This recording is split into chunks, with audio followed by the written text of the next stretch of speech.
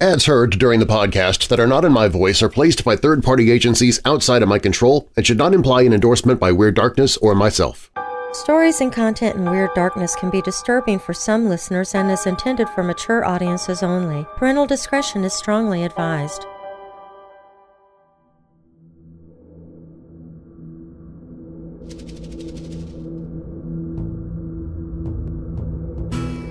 The Wild West, spanning from the mid-1800s to the early 1900s, was a period of American history that has been romanticized in popular culture. Despite its portrayal in movies and games, the reality of the Wild West was often less dramatic, though still not without its dangers. The legendary figures we're told about in stories embodied the spirit of the frontier, facing challenges that tested their resilience and courage, and ultimately ending in their deaths, in a variety of ways. Bill Pickett, a rodeo star known for his bulldogging skills, the Earp brothers, who famously confronted the Clanton McLaury gang at the OK Corral, and Calamity Jane, a tough fighter and nurse who struggled with the burdens of fame. They all met death in different ways, as did the outlaw Black Bart, Wild Bill Hickok, Jesse James, and others. The Old West would have been a harsh place and time, with gunfights, disease, executions, and accidents, all ending in the same way, with the victim 6 feet under. I'm Darren Marlar, and this is Weird Darkness.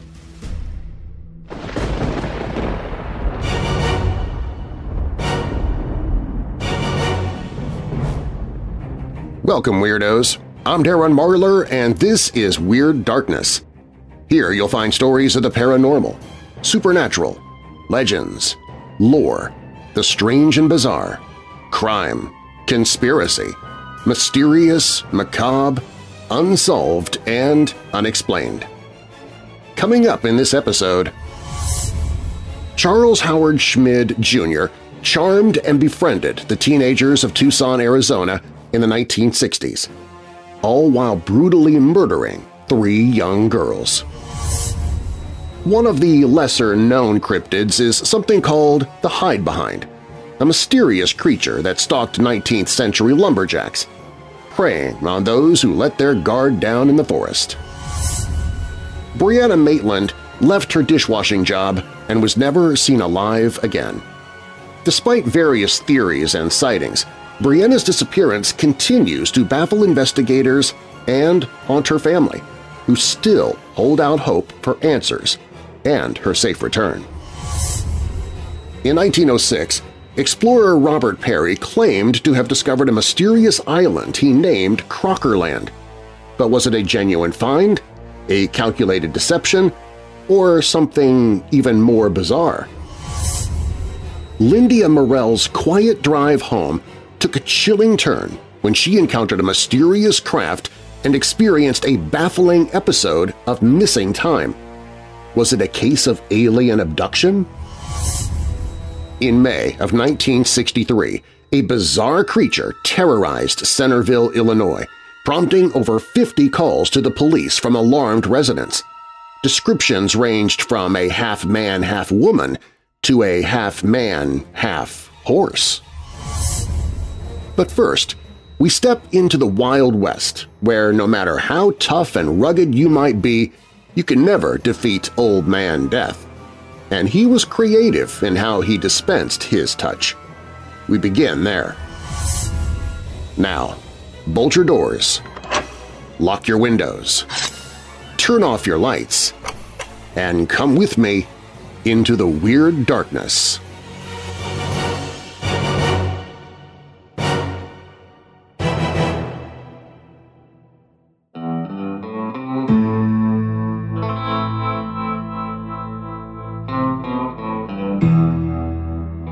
Despite its wild reputation, the Wild West wasn't as crazy as movies and games make it seem. It was actually more peaceful than some big cities today. The wild, action-packed scenes from movies like The Good, the Bad, and the Ugly and games like Red Dead Redemption are exaggerated. But that doesn't mean the West was without danger. Outlaws still robbed trains, and sheriffs still chased after cowboy criminals. Even though danger wasn't everywhere, it was intense when it happened. People faced quick-draw gunfights, rattlesnake bites, diseases, and harsh weather, making survival tough. Even relationships had their risks. People have different ideas about what counts as the Wild West. Some say it was from 1865 to 1895, while others believe it lasted from the early 1800s until 1916, the year of the last stagecoach robbery. The West can mean anything west of the Mississippi River or just the desert Southwest, depending on who you ask. Many settlers traveled through the West on the Oregon Trail. With so many stories from the Wild West or Old West, it's easy to imagine yourself there. Think about dusty trails, thirsty horses, six-shooters, and coyotes as you consider what it might have been like to face the challenges of the Wild West. Most legends of the Old West made their name with one or two daring moments, spread out over a lifetime of riding trails and living regular lives. But Bill Pickett faced impossible challenges almost every day. He was a rodeo star and one of the best in the West. It's unclear if Pickett actually invented bulldogging, but he definitely perfected it. In bulldogging, Pickett would leap from the back of a horse onto a wild steer and wrestle it to the ground. Born in the 1870s, Pickett was one of the few Old West legends who lived long enough to be filmed. He starred in 2 movies, but unfortunately no reliable footage of him wrestling steers has survived. Pickett lived until April 2, 1932, when a horse he was trying to rope kicked him down and trampled him. In 1993, he was honored as part of the Legends of the West series of postage stamps. If you were part of the Earp family, you would have stood alongside your brother Wyatt during one of the most famous showdowns in Wild West history.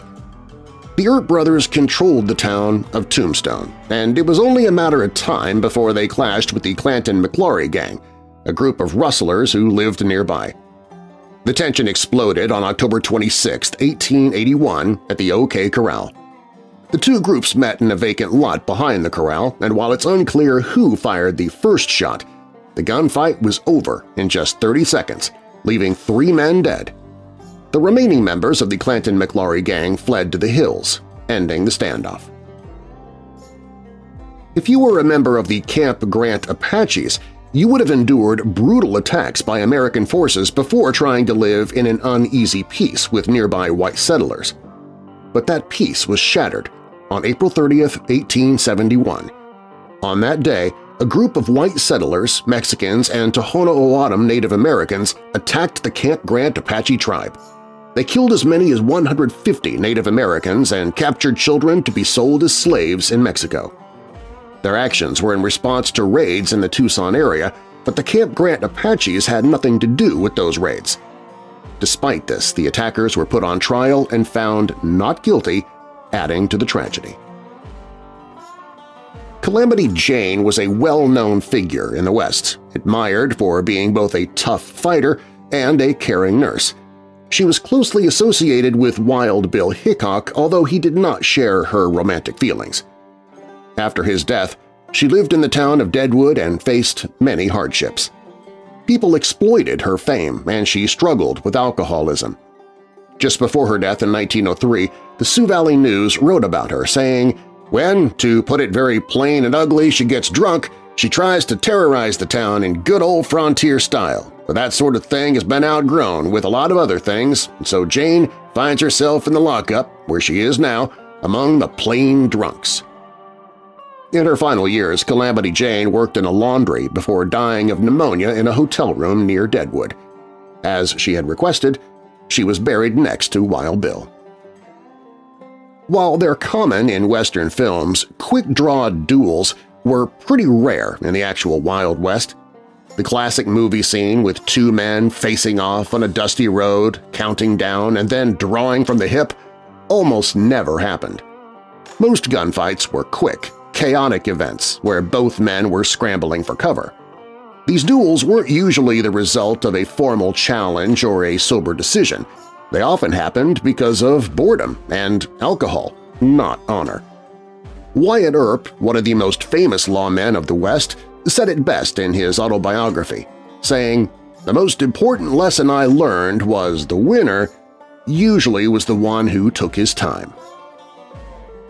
Even if you were a quick-drawing cowboy like Wild Bill Hickok, you weren't safe after a heated card game.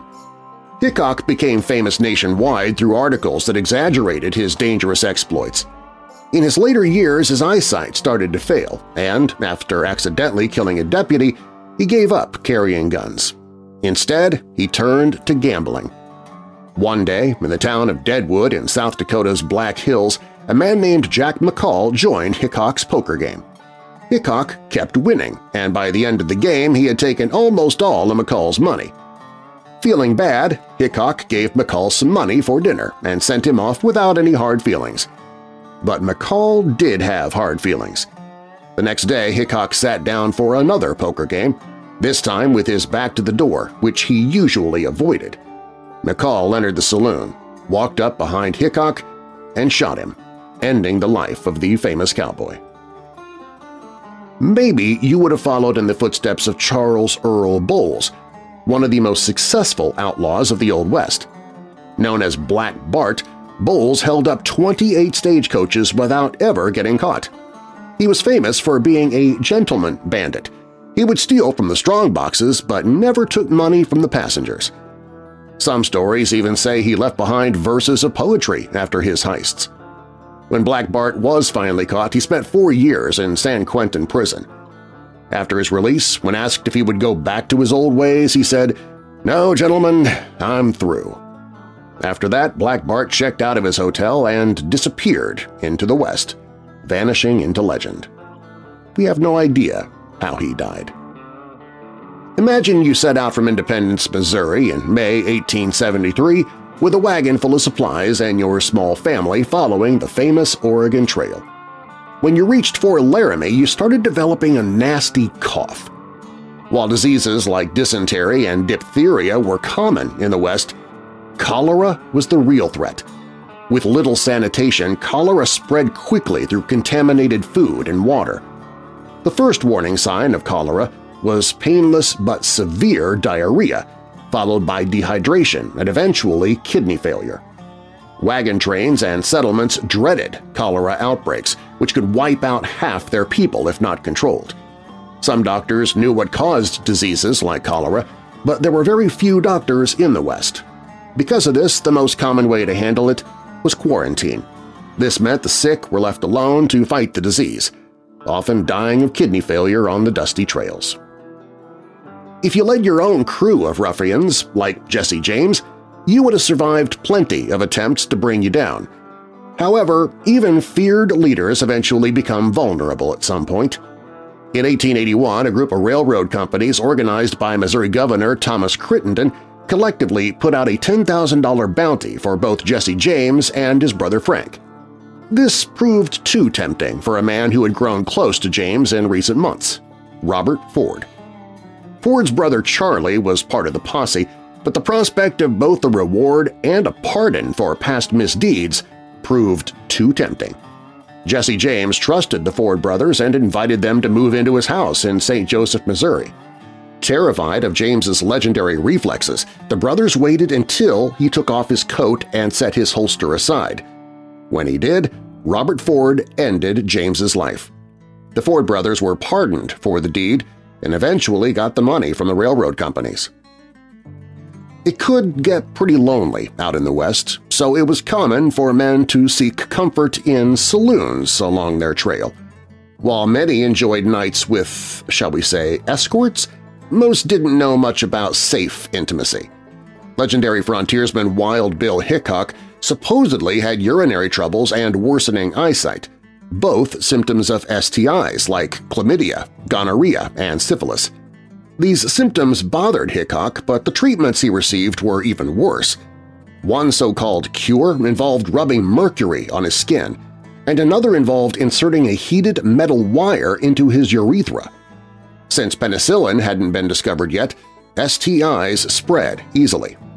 While Hickok did not die from an STI, and some even doubt he was infected, many other cowboys weren't as lucky. While Wild Bill and Jesse James met sudden, untimely ends, he could have become a legend like Kit Carson. A true frontiersman, Carson embodied the quiet, disciplined courage that young men of the era admired.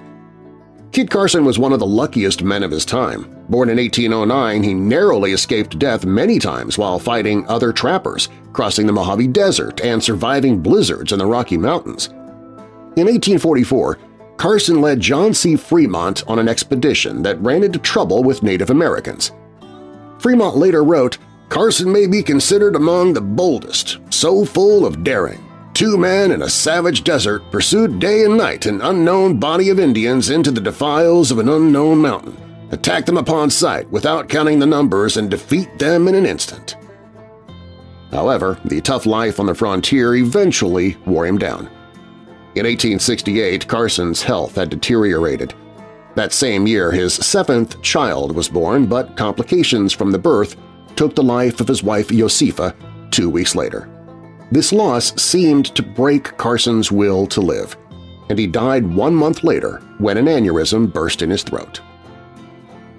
Maybe you were an everyday troublemaker who got caught after a train robbery went wrong. Now you're in custody, awaiting judgment. In the Wild West, hanging was actually considered one of the more merciful sentences.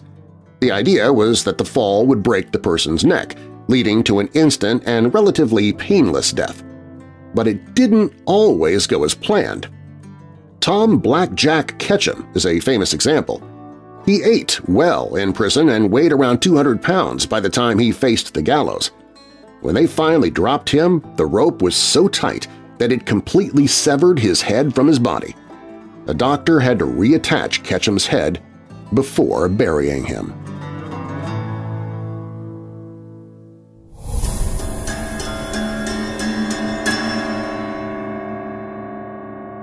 Coming up, Charles Howard Schmid Jr. charmed and befriended the teenagers of Tucson, Arizona in the 1960s, all while brutally murdering 3 young girls. Plus, Lyndia Morel's quiet drive home took a chilling turn when she encountered a mysterious craft and experienced a baffling episode of missing time. Was it a case of alien abduction? But first, one of the lesser-known cryptids is something called the Hidebehind, a mysterious creature that stalked 19th-century lumberjacks, preying on those who let their guard down in the forest. That story is up next.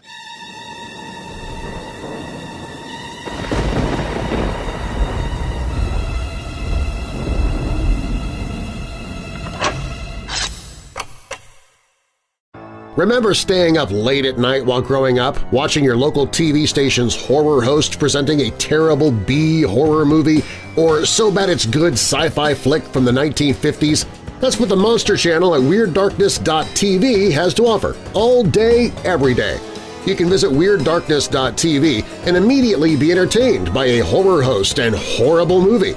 You can even invite your friends to watch with you and use the chat feature to talk about what you're watching. And our monthly Weirdo Watch Party takes place there as well. Get your frights and funnies 24/7, 365 at WeirdDarkness.tv.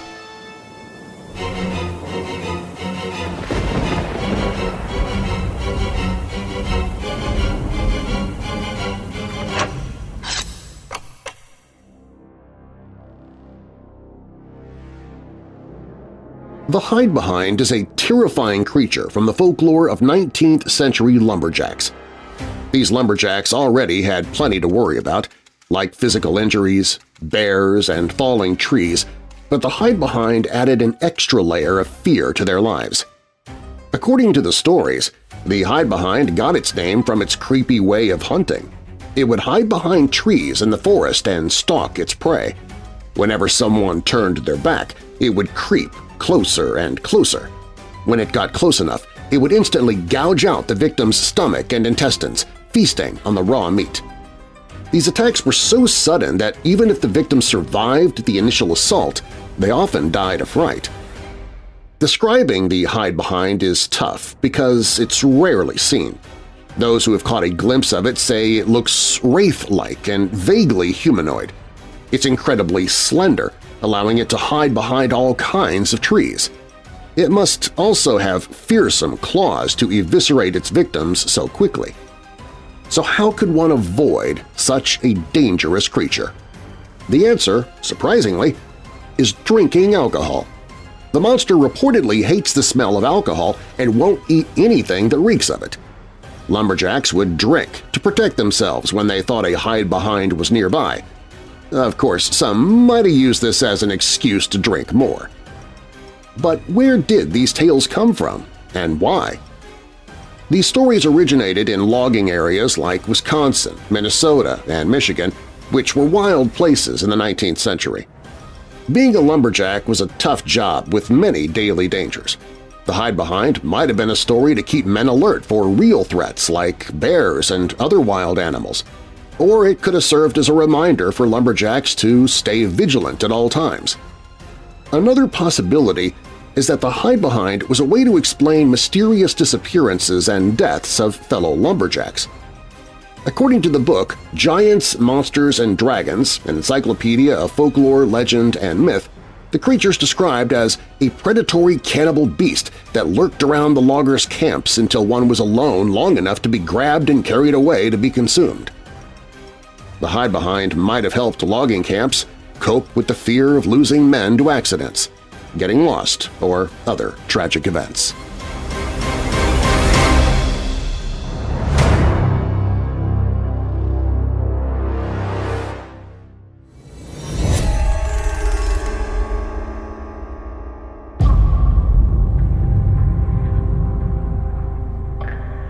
Charles Schmid, born on July 8, 1942 in Tucson, Arizona, had a tumultuous upbringing that set the stage for his troubled future. Given up for adoption by his unwed mother just a day after his birth, Schmid was raised by Charles and Catherine Schmid, who owned and operated a nursing home in the Tucson area. Despite their efforts to provide a stable home, Schmid's childhood was far from idyllic, as he constantly clashed with his adoptive father until his parents ultimately divorced when he was just 4 years old. As Schmid grew older, he attempted to connect with his birth mother, but she rejected him, telling him never to return. This rejection likely contributed to his feelings of isolation and inadequacy, which he would carry with him throughout his life. During his high school years, Schmid found some success in athletics, particularly in gymnastics.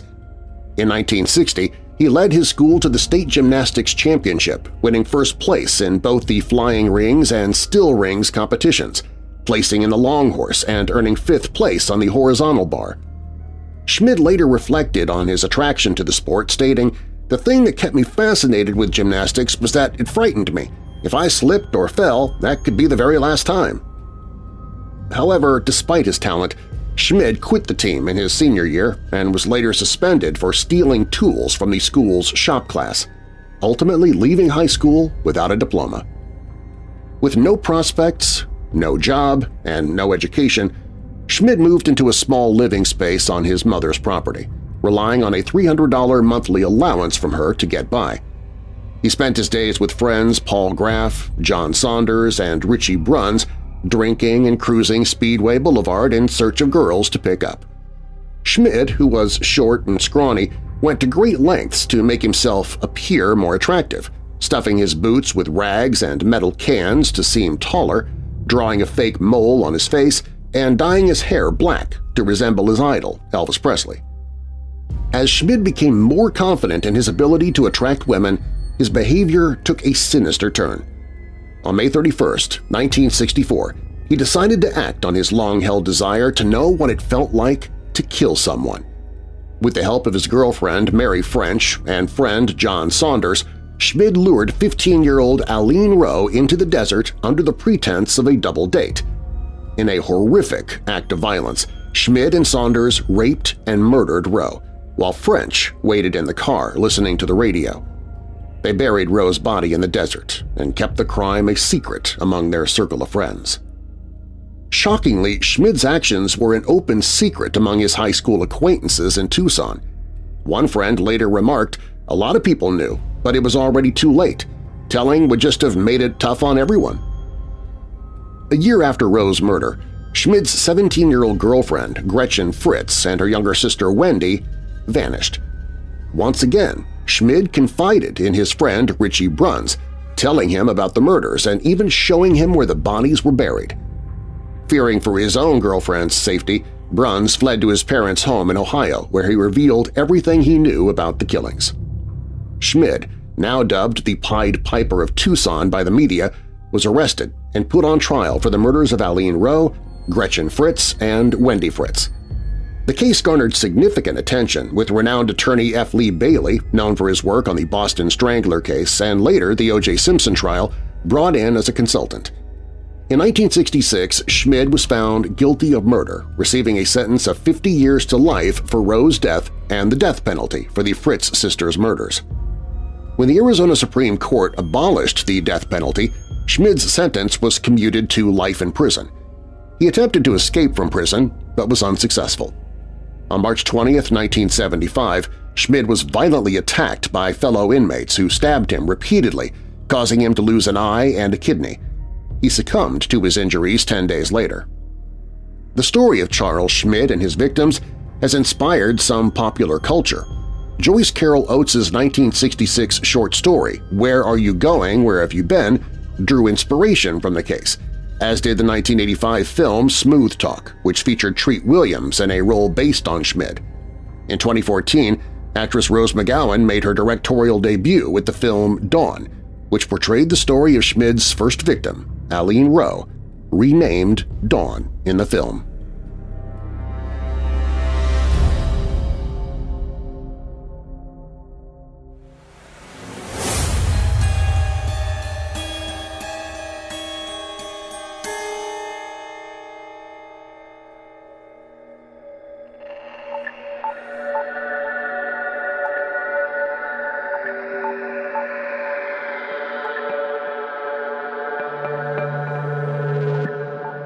In the fall of 1973, a seemingly ordinary night turned into an extraordinary encounter for Lyndia Morel, an event that has intrigued UFO researchers and enthusiasts ever since.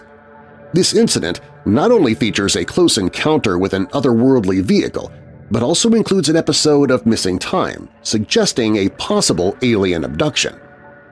The incident's credibility is bolstered by Lyndia's character, the context of a wave of similar sightings, and a subsequent sighting witnessed by multiple people, including a police officer. This case also involves inexplicable control over the witness and her vehicle, and evidence of telepathic communication. The incident occurred on November 2, 1973. Lyndia Morel had just finished her shift at a sauna in Manchester, New Hampshire. At around 2:45 a.m., she began her journey home. About 10 minutes later, she stopped at Ben Roy's restaurant to meet a friend for coffee. After about 45 minutes of conversation, they parted ways. Lyndia then stopped at a nearby gas station to fill up her car before continuing her drive home just before 4 a.m. As she passed a local supermarket, Lyndia noticed a strange yellow light in the sky to her left. Initially, she thought it might be a planet, but when it flashed red, green, and blue lights, she dismissed this idea. She continued driving, keeping the object in view, which appeared to be getting brighter. Lyndia's attention was fixed on the light, which disappeared and reappeared several times. As she approached Moore General Hospital and a nursing home, the light blinked out again, but now she realized she was witnessing something unusual. She slowed her car and kept her eyes on the sky. The light reappeared as she neared the Boston and Maine Railroad crossing, staying in view long enough for her to travel about 2 miles. As she approached Goffstown, the light vanished once more. Driving through the town, the light reappeared briefly before disappearing again.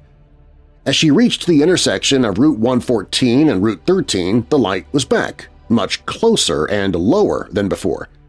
It now hovered directly over Route 114, giving Lyndia the unsettling feeling that it was waiting for her. At this point, Lyndia estimated the object was about 1,500 feet away. She could see more details, a globe-shaped object with a honeycomb-like exterior glowing orange gold with red, blue, and green beams of light. The object had an oval window on the upper left side and a translucent quality. As she watched, she heard a high-pitched whine that she could feel in her body. Then things took a terrifying turn. Lyndia found herself unable to remove her hand from the steering wheel or take her eyes off the object. She felt as if something had taken control of her body. The next thing she knew, she was on a different part of the road, about a half-mile from where she had been, with no memory of driving there. Her car was moving much faster than before, seemingly under the object's control. As her car raced toward the object, Lyndia noticed a figure through the oval window of the craft. The figure had a gray face with loose, elephant-like skin, a slit-like mouth, and large, egg-shaped eyes with black pupils. Despite the fear gripping her, she felt a message enter her mind telling her not to be afraid. Lyndia continued to panic, fearing she would be captured. The object grew brighter as her car passed a cemetery and neared a house. She managed to free one hand from the wheel, covering her eyes and turning the car toward the house. She stopped the car on the lawn, and with the engine running and headlights glaring, ran toward the house, encountering a growling dog. Moments later, she found herself banging on the door, shouting for help. The door was opened by Mr. Bedouin, the homeowner. Behind him were his wife and family, all awakened by Lyndia's frantic knocking. Mrs. Bedouin later described Lyndia as terrified, with wide eyes and covering her ears as if from some unbearable sound, though the Bedouins heard nothing. Lyndia staggered inside, repeatedly stating that she was not drunk or on drugs and that a UFO had tried to pick her up. The Bedouins contacted the Goffstown Police Department, and Patrolman Daniel Jubenville arrived around 4:40 a.m. He found Lyndia's car with the engine running and headlights on and turned them off before going to the house. Jubenville found Lyndia's account strange but believed she was genuinely frightened. After taking her statement, he, along with Lyndia and the Bedouins, went outside. They all saw a strange, glowing light in the sky, similar to the one Lyndia had seen earlier. Jubenville used his flashlight to signal the light, which moved slightly and changed colors in response before disappearing. While it remains uncertain if the light was the same craft Lyndia had encountered, the similar details and location suggest it might have been. The incident, despite being strange, remains unexplained but credible. The encounter with Lyndia Morel is considered credible due to her character and the lack of any attempts to gain attention or financial gain from her experience. This incident occurred during a wave of similar sightings across the United States, many of which involved encounters with humanoid figures. One puzzling aspect is the notion that the craft controlled Lyndia's car. She acknowledged that she might have pressed the accelerator unconsciously, but this doesn't explain her inability to remove her hand from the steering wheel or the missing time she experienced. Lyndia suggested that the intelligence on board the craft might have wiped her memory of that part of the journey. This raises the possibility of an abduction or the use of advanced technology to manipulate time and memory. To fully understand the significance of Lyndia Morel's experience, it is essential to delve deeper into the various elements of the encounter. The interaction between the object and Lyndia's vehicle is particularly intriguing and raises questions about the nature of the control exerted by the craft. Lyndia's description of the car being under the control of the craft is one of the most perplexing aspects of the encounter.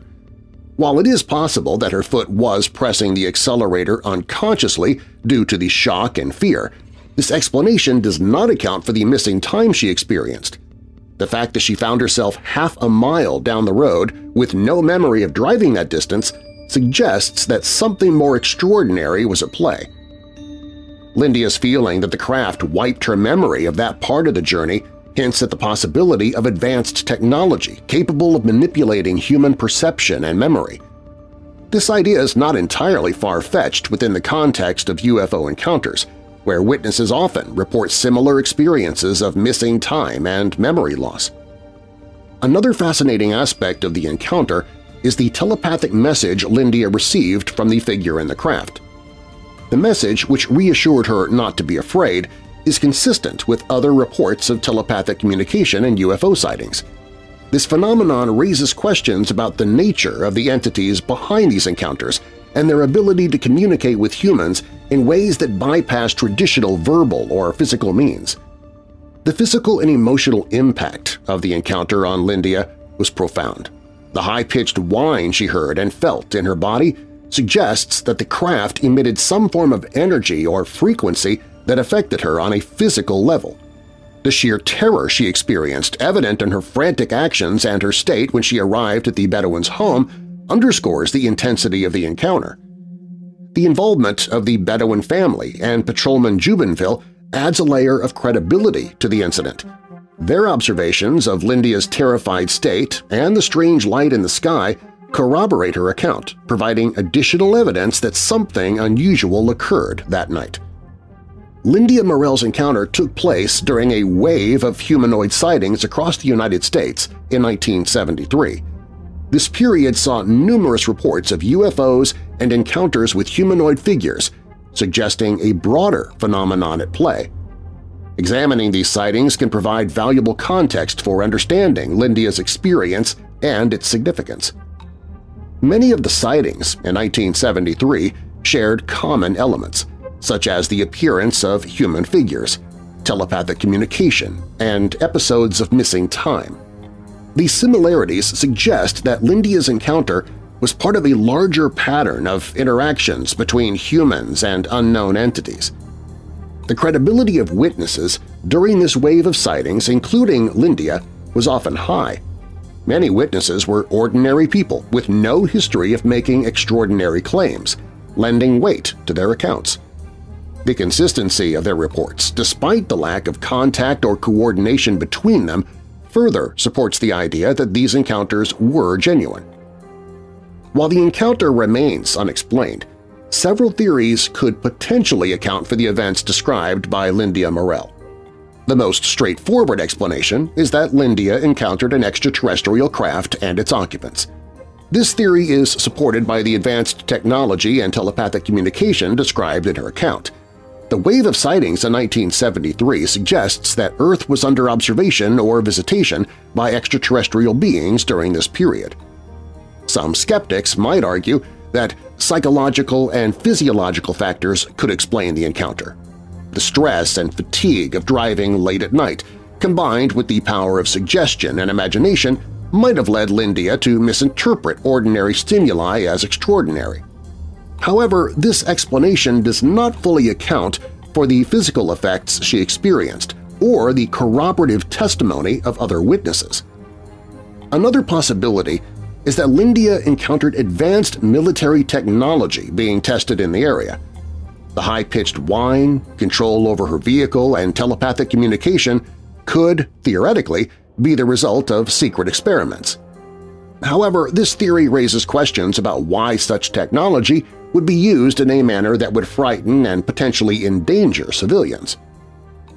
The encounter of Lyndia Morel in 1973 remains an unsolved mystery. The combination of a credible witness, corroborative testimony, and the broader context of similar sightings makes this case particularly compelling. Whether these experiences represent extraterrestrial contact, advanced technology, or something else entirely, they challenge our perceptions and push the boundaries of what we consider possible. Lyndia Morel's encounter, with its elements of missing time, telepathic communication, and the control of her vehicle, for the moment still leaves all of us perplexed.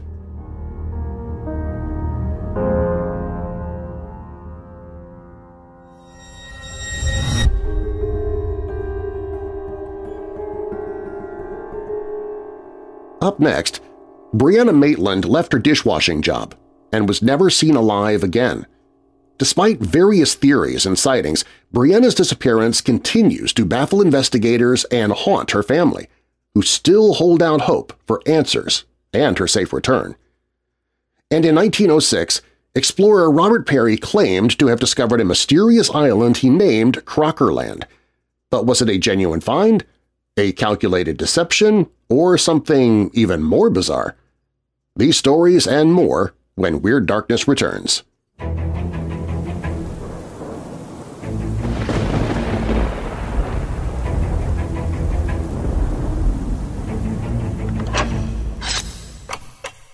If you or someone you know is struggling with depression, dark thoughts, or addiction, please visit the Hope in the Darkness page at WeirdDarkness.com. There, I've gathered numerous resources to find hope and solutions. For those suffering from thoughts of suicide or self-harm, there's the Suicide and Crisis Lifeline, as well as the Crisis Text Line. Both have trained counselors at all hours to help those in need, and the page even includes text numbers for those in the U.S., Canada, United Kingdom, and Ireland. Those struggling with depression can get help through the 7 Cups website and app, and there's information for anyone to read more about what depression truly is and how to identify it through our friends at ifred.org. There are resources for those who battle addictions, be it drugs, alcohol, or self-destructive behavior, along with help for those related to addicts. The page has links to help you find a therapist or counselor, to find help for those who have a family member with Alzheimer's or dementia, help for those in a crisis pregnancy, and more. These resources are always there when you or someone you love needs them on the Hope in the Darkness page at WeirdDarkness.com.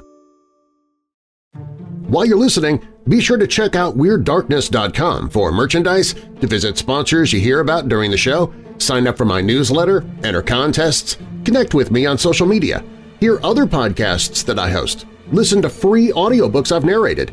Plus, you can visit the Hope in the Darkness page if you're struggling with depression, dark thoughts, or addiction. You can find all of that and more at WeirdDarkness.com.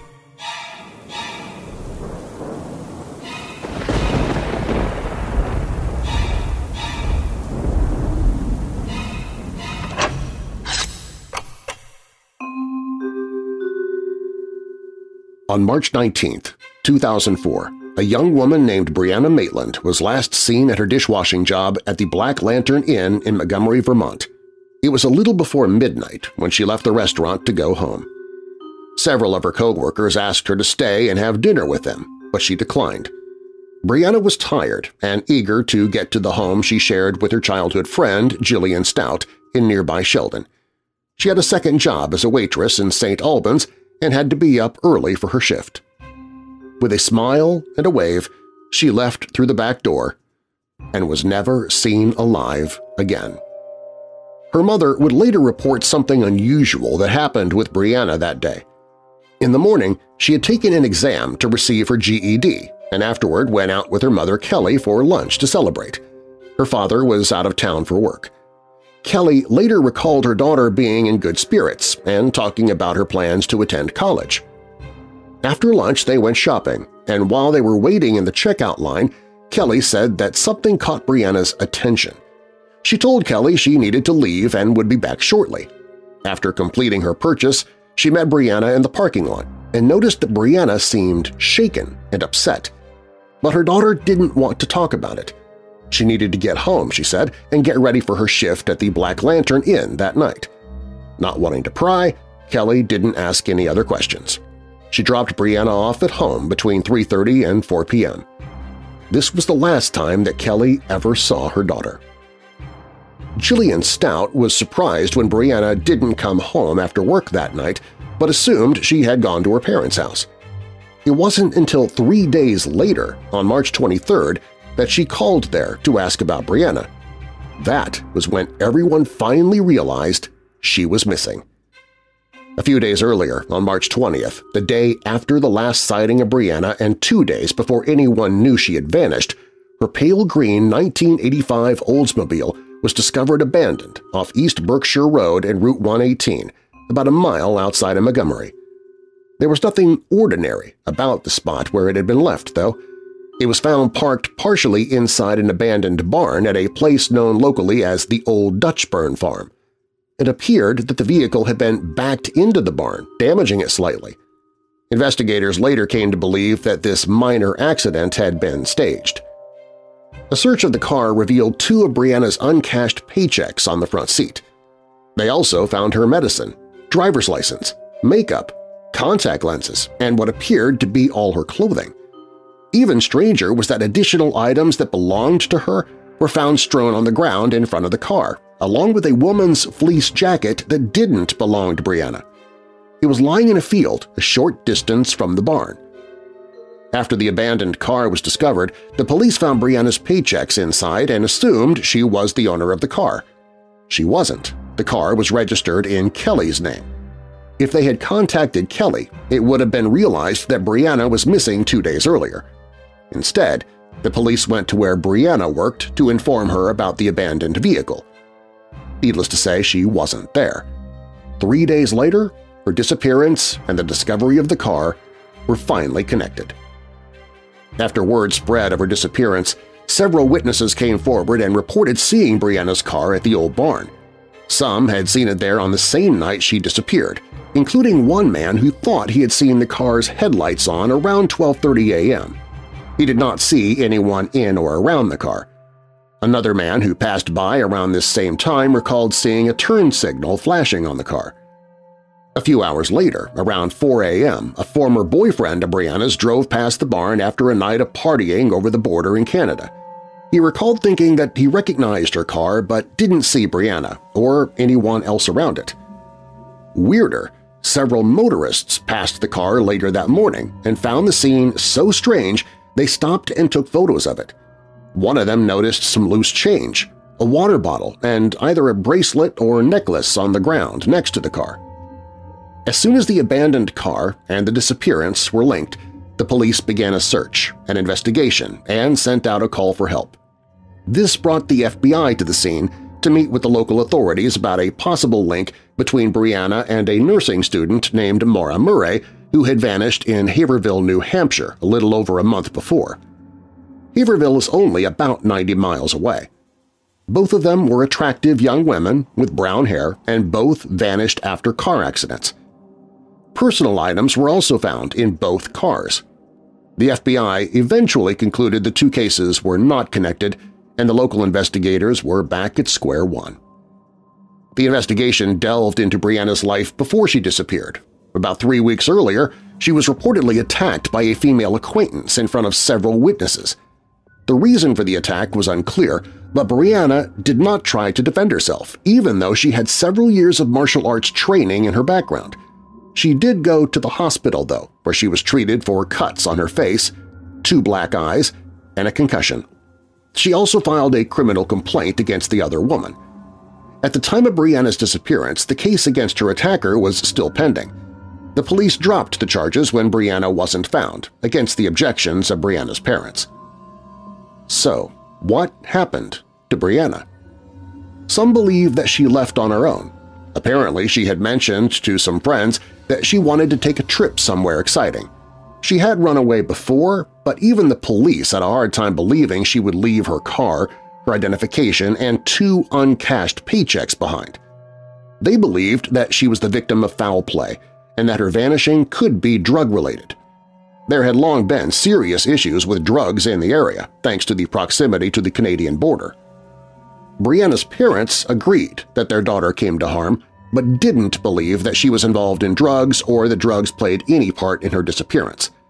Her parents have separated after Brianna's vanishing, and her mother now lives in New York. With most of the cases I share here on Weird Darkness, the events that occurred were so far in the past that little hope remains that they might be solved. The story of Brianna Maitland is different. There's still hope that she could be alive. In 2006, a woman that resembled Brianna was caught on security footage at a poker table at the Caesars World Casino in Atlantic City. Could it have been her?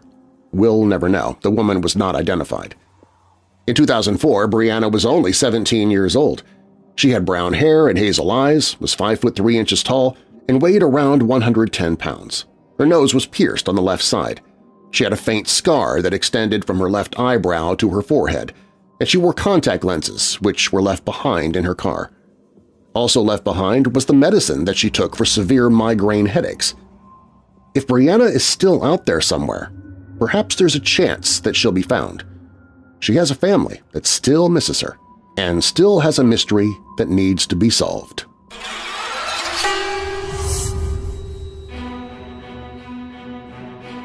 In 1906, veteran explorer Robert Peary returned from an unsuccessful expedition to the Arctic.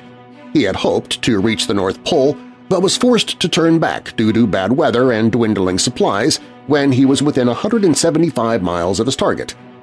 Undeterred, Peary immediately began planning for his next expedition, but first he needed financial support. Peary's 1906 expedition had been partially funded by American businessman George Crocker, who had donated $50,000. Hoping to secure another significant contribution from Crocker, Peary decided to name a previously undiscovered island after him.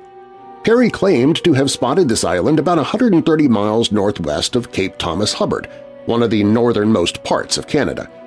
He briefly mentioned this in his 1907 book, Nearest the Pole, stating that he had seen the faint white summits of a distant land from the summit of Cape Colgate about 2,000 feet above sea level. However, Peary's journals tell a different story. On the same date he claimed to have seen the land, he wrote in his diary, "No land visible." Decades later, people still debate whether Peary's Crocker Land was an innocent mistake, caused by a mirage, or a deliberate attempt to swindle money from Crocker. From the distance, Peary reported, it would have been impossible to determine if the land was a peninsula or an island unless the sightings were extremely definite. This discrepancy casts doubt on Peary's claim. Unfortunately for Peary, the 1906 San Francisco earthquake devastated Crocker's finances, leaving him unable to support any further explorations. Nevertheless, Peary secured funding from the National Geographic Society, enabling him to attempt another expedition to the North Pole. This time, according to his own account, he succeeded and reached the top of the world on April 6, 1909. Upon his return, Peary discovered that Frederick Cook, a surgeon who had accompanied him on an earlier expedition, claimed to have reached the North Pole a year before Peary. This claim deeply troubled Peary, who sought fame at any cost. His supporters attacked Cook's credibility, and the debate over who reached the pole first intensified. During this period, the existence of Crocker Land became a focal point in the dispute. Cook claimed that during his journey to the North Pole, he had traversed the region where Crocker Land was supposed to be but found no such land. To settle the matter, one of Peary's backers, Donald Baxter McMillan, proposed an expedition to search for Crocker Land. If the island could be proven to exist, it would vindicate Peary and discredit Cook. Backed by the American Museum of Natural History, the American Geographical Society, and the University of Illinois' Museum of Natural History, the Crocker Land expedition set off from the Brooklyn Navy Yard in July 1913. The team included McMillan, 5 other experts, and Minnick Wallace and Inuk, who acted as a guide and translator.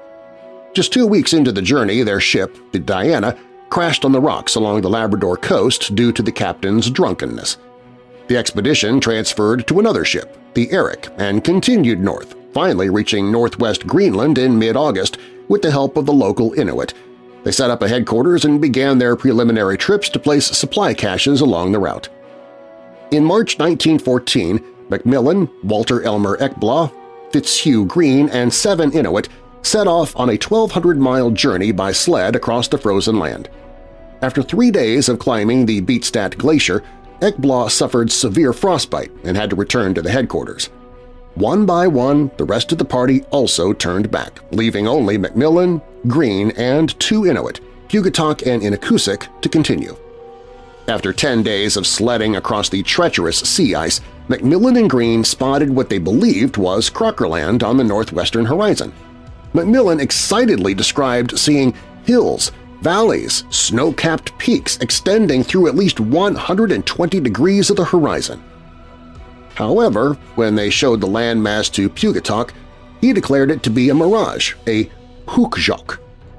Despite Pugatok's assertion, the group pressed on for 5 more days before realizing the Inuit was right. What they saw was an illusion called Fata Morgana, which makes ships appear to float in the air and non-existent land appear suddenly. McMillan later wrote about his disappointment, describing his shattered dreams and hopes. With Crocker Land proven to be a myth, the explorers began their return journey. After crossing the sea ice just in time before it began to break, McMillan sent Pugatok and Green to explore a route to the west.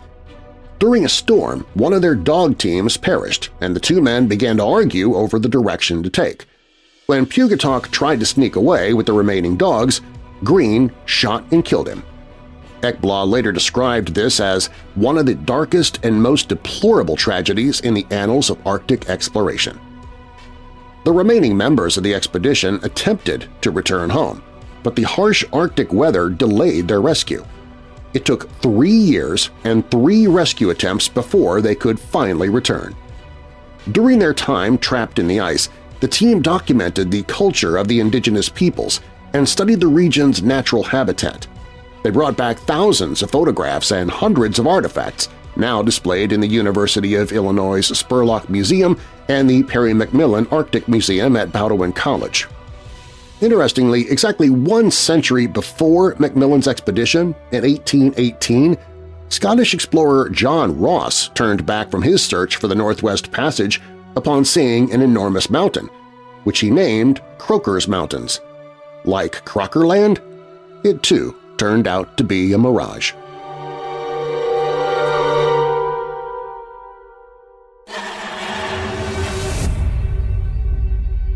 Up next on Weird Darkness, in May of 1963, a bizarre creature terrorized Centerville, Illinois, prompting over 50 calls to the police from alarmed residents.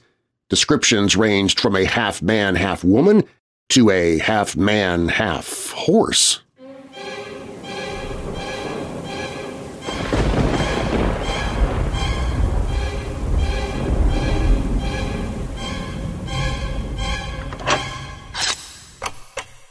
Sometimes you feel a bit nutty, especially if you're a weirdo. If that feeling transfers to your taste buds as well, I've got some great news for you. Weird Dark Roast Nutty Mummy Coffee. Wrap your taste buds around this medium dark roast blend with shrouds of almond, honey, and chocolate. Each bag of Nutty Mummy is exclusive to Weird Darkness and is roasted to order, then bagged specifically for you to ensure maximum freshness for you, your mummy, and anyone else you share it with. Entomb your old coffee and bring your taste buds back from the dead with Weird Dark Roast Nutty Mummy at WeirdDarkness.com/coffee. That's WeirdDarkness.com/coffee.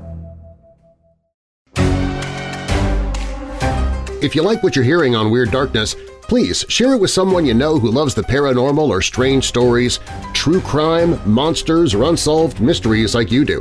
You can email me and follow me on social media through the Weird Darkness website. WeirdDarkness.com is also where you can find information on sponsors you heard during the show, listen to free audiobooks I've narrated, get the email newsletter, find other podcasts that I host. You can visit the store for creepy and cool Weird Darkness merchandise. Plus, it's where you can find the Hope in the Darkness page if you or someone you know is struggling with depression, addiction, or thoughts of harming yourself or others. And if you have a true paranormal or creepy tale to tell of your own, you can click on Tell Your Story. You can find all of that and more at WeirdDarkness.com.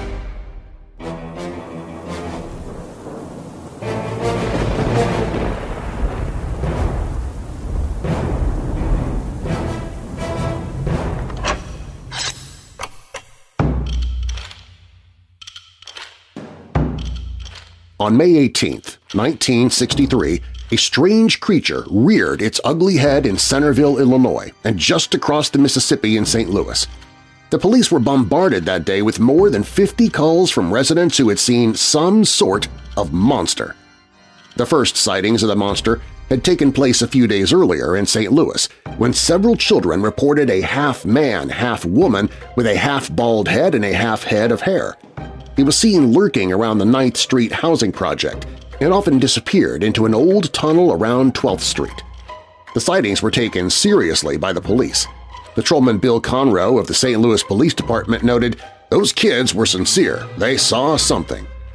He added that the creature, whatever it was, had allegedly scuffled with a man near the Patrick Henry School.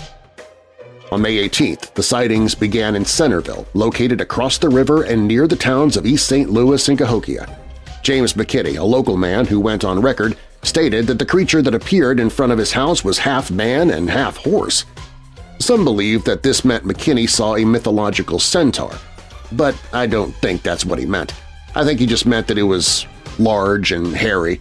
If a half-man, half-horse creature had been lurking in town, more people would have reported it that way. But whatever it was remains a mystery. McKinney, like the dozens of others in Centerville, called the police about the monster, but they were never able to track it down. The sightings continued for a few more days, but whatever this boogie man might have been, it seems it was gone for good.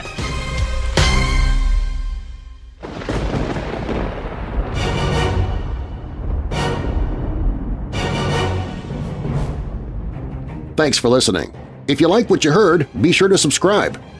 All stories used in Weird Darkness are purported to be true unless stated otherwise, and you can find links to the authors, stories, and sources I used in the episode description as well as on the website at WeirdDarkness.com. Weird Darkness is a registered trademark. Copyright Weird Darkness. And now that we're coming out of the dark, I'll leave you with a little light.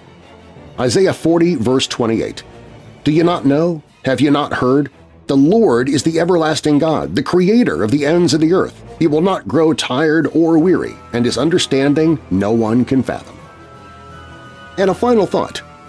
Don't base your view of God on someone who may have misrepresented Him. I'm Darren Marlar. Thanks for joining me in the Weird Darkness.